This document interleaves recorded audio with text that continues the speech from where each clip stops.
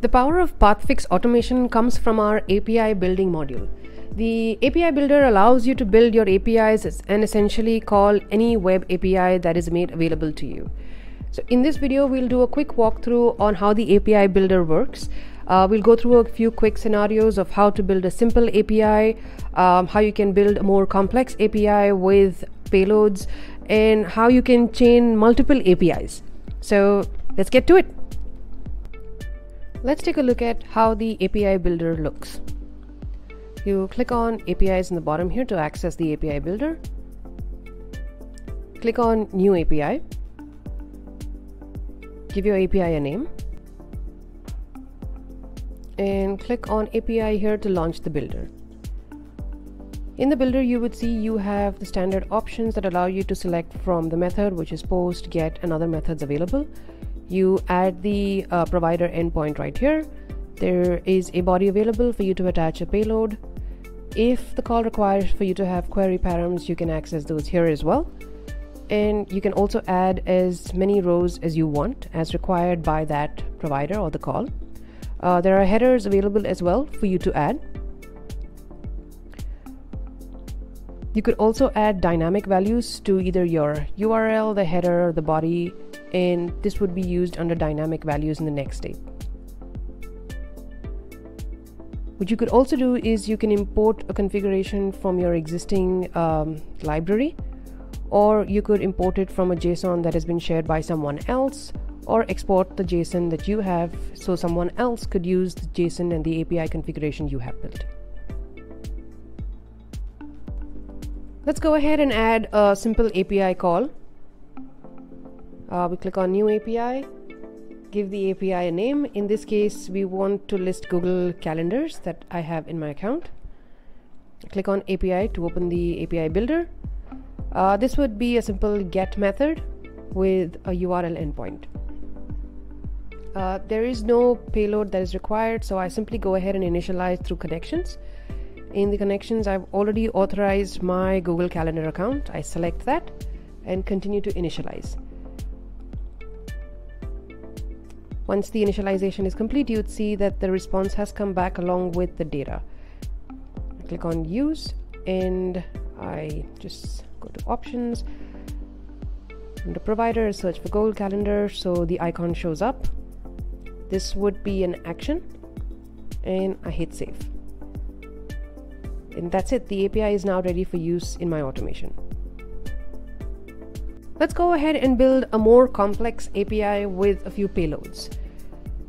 Right, so let's click on APIs and New API. For the purpose of this example, we'll use TrueMail, where we will validate an email and then get the response back.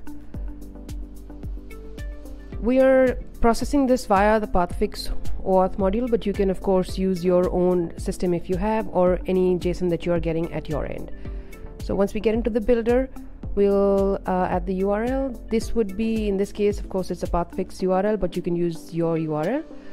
This is the payload. The dynamic value there is the email that we want verified. In this specific case, since Pathfix needs a few query params, including the user ID, public key, and private key, this information would need to be can be added in the query params section. So the Pathfix OAuth module needs a user ID, so I just add that there. This would be dynamic field as well because we want it to be pulled up for the particular user. We add a public key. I'll just add some public key and the private key. So essentially this can be changed to whatever the API requires. So if you're calling your own API to process this, you can actually just add your public key and private key. Okay, let's go ahead and initialize. This would be an initialize, not initialize through connection. So there are two dynamic fields. There is user ID and the email. Just for the purpose of initializing this call, we'll put in our email address here because that was the one that we're using internally. The email ID that we want validated is, we'll just put a sample here, support@truemail.io. We'll continue to initialize. So this call essentially is going via Pathfix auth and returning the data. You see that the result has come back, it's valid, and the status of the email that we wanted verified is valid. Click on use, go to options again, just to select the provider icon. This again would be an action. We'll click on save. That's it. This API is now ready for you to use in your automation. Let's create another API that uses the data from a previously saved API that we've had. So this essentially would link a previously saved API and get the data from that to this API. So in this case, let's get the Google Calendar events that we have. Essentially what we want to do is pull up the events for a particular calendar. So we'll do a get here. Now this specific calendar events requires an ID. Now this ID essentially is called through a previous API that we saved. So we'll just pull up the connection. The user ID, since it's a dynamic value, what we want to do is for now, just to initialize, we'll just put in my email address here because that's the one that I have synced.